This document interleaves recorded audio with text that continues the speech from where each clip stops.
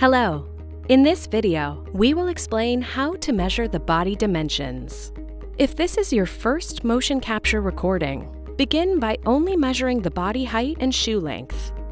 Based on these measurements, the system will scale the avatar. If your experiment requires very precise data, click on the Show More button and follow the steps to measure your actor fully. First, measure the body height from the floor to the top of the head. If the recording is performed with shoes, please keep the shoes on to measure all body dimensions.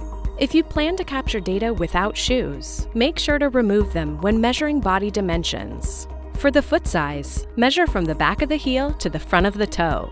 If wearing shoes, measure the full length of the shoe. Shoulder height is the distance between the floor and the C7 spinal process. Ensure the subject has their shoulders relaxed. The shoulder width is the distance between the left and right acromion. Again, make sure your subject has their shoulders relaxed. The elbow span is measured from the right to the left olecranon in T-pose. The olecranon is the most protruding bone when bending your elbow.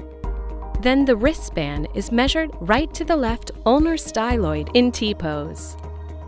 The ulnar styloid is the bony part on the same side as your pinky finger. For the arm span, measure from middle fingertip to middle fingertip.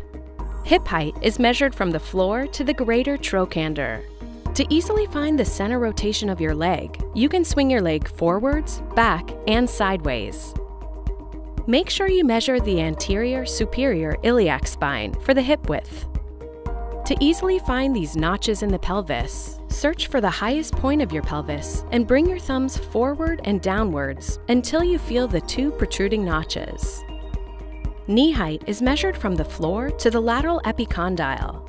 This point can be found by locating the line between the upper and lower leg and moving slightly upwards.